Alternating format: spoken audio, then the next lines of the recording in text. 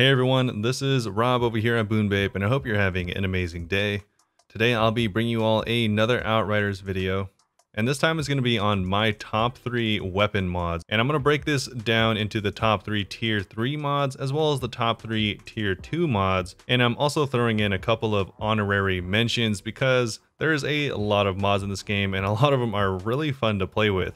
So these are all essentially going to be the best damaging mods, at least the ones that I found to be the best in general that have worked for my builds and stuff like that. I know there's a couple in here that I'm not going to be including because I don't have them, such as Grand Opening and Moaning Winds. So I know that a lot of people base their builds around those. I simply haven't gotten them, guys. Don't worry, I'm not forgetting them. I'm just going to be going over the ones that I found to be really effective. I have luckily all the tier 2 mods, so this is going to be my full analysis on the best damaging tier 2 mods. So overall, I'm hoping that this video is going to help some people that maybe are newer or just haven't had a chance to dabble in a lot of different mods. So I'm going to highlight the ones that have worked really well for me. And like I said, hopefully if you are a newer player, this is going to give you some direction when looking for certain mods on weapons and good bases for guns. So now with all of that being said, let's jump into the video. So I'm going to be kicking this list off with my top 3 tier 3 mods, and this isn't in any particular order. I'm just going to be listing them by what I have here. And this one you likely have seen me use a lot, and it's going to be the Wrath of Moloch. So the Wrath of Moloch, as you can see, is an on crit mod. So anytime you deal a critical damage to an enemy, it's going to explode their bodies, making everyone around them take damage. And on top of that, they're going to get inflicted with burn. You are going to notice a trend in some of these that it is AoE that inflicts some kind of status to them. This is going to allow you to take advantage of these statuses, making you do more damage via other mods such as straight up damage increases or things that take advantage of enemies that are burning. And so the next one up on this list is very similar, and you'll see that I usually like to run these in tandem, the first and the second being Ultimate Bone Shrapnel. That's because they both are activated the exact same way. Ultimate Bone Shrapnel, whenever you critical shot an enemy, will explode, dealing damage to not just them but everyone around them, and also inflicting everyone with bleed. I like running these together because whenever I inflict a single critical hit, it's gonna inflict huge amounts of AoE damage. And on top of that, it's also going to put the bleed as well as the burn status. And I like taking full advantage of that. So anytime an enemy is bleeding or burning, I like to have the mods that increase my damage against them. So it's a really reliable damage increase, which is the reason I like running them together. As for our third and final mod, I've really recently fallen in love with this mod. It does a huge amount of damage, even though it is on a longer cooldown. And that of course is going to be Ravenous Locust. It does have that small downside of not being able to proc as often, but I found that the area of damage is really generous. On top of that, it does inflict weakness, so the enemies aren't going to be putting out nearly as much damage, and you can also get more mods similar to the other ones that increase your damage against weakened enemies. Also, it's really nice that you don't have to rely on getting crit shots, so you can shoot an enemy anywhere, and this is going to deal a significant amount of damage not just to them, but anyone surrounding them. So I've been using this mod a ton recently, and I've been using a strategy that I haven't seen anyone use. I'm likely going to make a video on this in its entirety, but just to give you all a sneak peek, this is actually a really effective mod to put on a secondary weapon or just a second gun that you don't use too often. You can pull it out, inflict the enemy with Ravenous Locust, and then swap back to your main weapon. That's what you've been seeing me do in this gameplay in the background, and it's an extremely effective strategy to get you an extra 10 to 20 million damage, even on short maps like Boomtown. And as for the honorable mentions that we have, I actually have a couple here. The first one being Killing Spree, and the second one being Embalmer's Rage. These actually are great when used in tandem, but alone they're also incredibly effective. The reason I didn't include them in the top 3 is just because they don't actually do damage in of themselves. They allow you to do more damage, so they aren't going to be very effective for certain builds. So in the end, I wanted to prioritize mods that are always going to do a reliably decent amount of damage. Killing Spree, while it's amazing in meta builds such as Blighted Rounds, so is Embalmer's Rage. Like I said, they don't do any damage themselves, they just allow you to do outrageous amounts of damage. Specifically, Killing Spree is gonna be the reason you see a lot of people doing over 1 million damage still. because once they have all of their damage stacks rolling, their damage can get out of hand really fast. Also, Embalmer's Rage is amazing. This is one of the first mods that allowed me to reliably get into CT15s when I first started playing the game.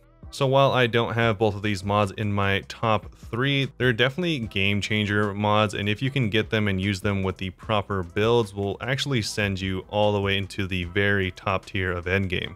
So that's going to be about it for my list of the top 3 tier 3 mods. And if you have anything I didn't list, like I said, I don't have Grand Opening or Moaning Winds, so you don't have to throw that down in the comments below. I already know those are amazing, but if you have anything else that I left out that you think is an amazing tier 3 mod that you've been using for your builds, let me know down in the comments below. I don't have a lot of familiarity with all of the mods, especially because I only play Techno at the moment, so let me know what I'm missing out down in the comments below.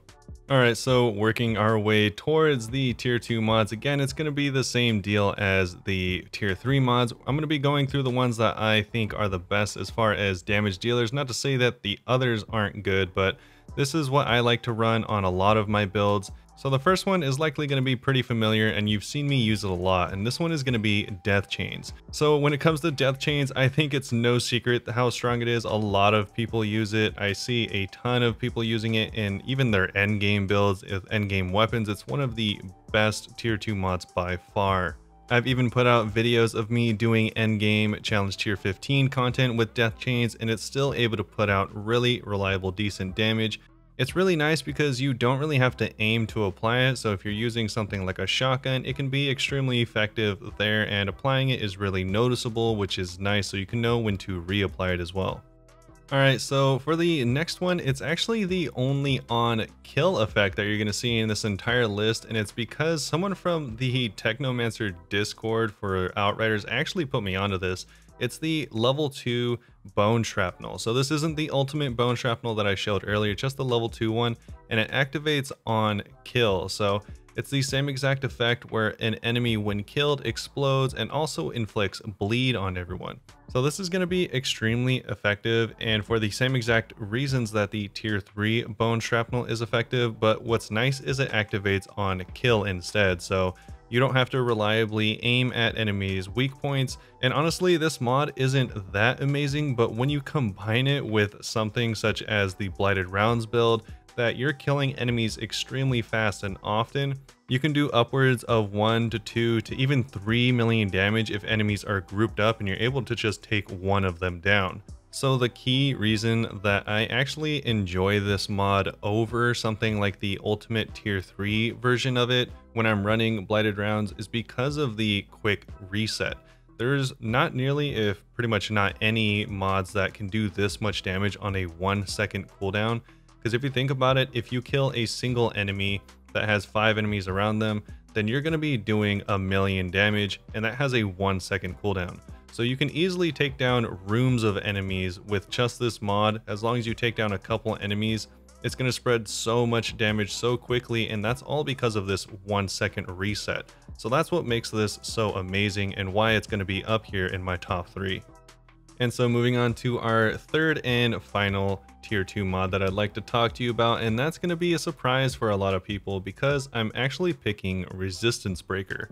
Now, Resistance Breaker in itself doesn't actually do any damage, but when it comes to anomaly builds, this is almost a must-have. Anomaly builds actually don't work around armor like firepower builds do, in that they actually work around resistance. So if an enemy has a really high resistance, that means your anomaly build is going to be doing less damage overall to them. One really easy way to get around this is by inflicting them with this mod.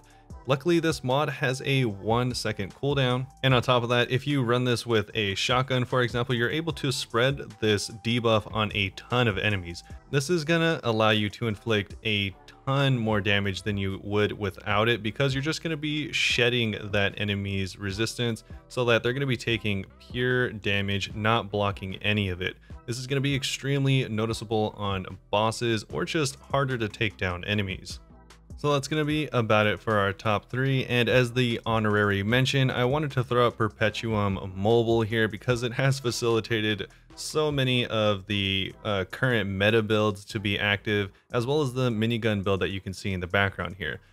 So overall, it's a pretty simple mod. As long as you kill an enemy with your weapon and you have less than a third of your magazine left, then it's going to instantly refill the entire thing back to full. What's nice is this actually works as long as you use it on your primary weapon when you use the minigun, as you can see in the background here. I am not really running out of ammo ever, and it's because I'm running Perpetual Mobile. This has also facilitated a lot of other builds, especially things like the Twisted Rounds build when it comes to Trickster.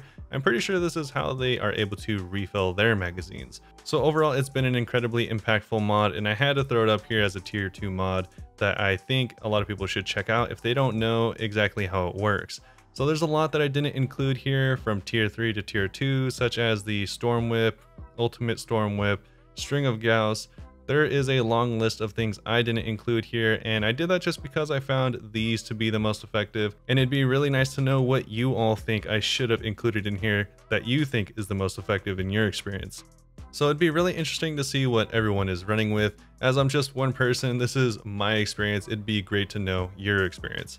So I really hope you all enjoyed the video. Hopefully you try a couple of these mods out. Hope you have an amazing day, and I'll see you all very soon.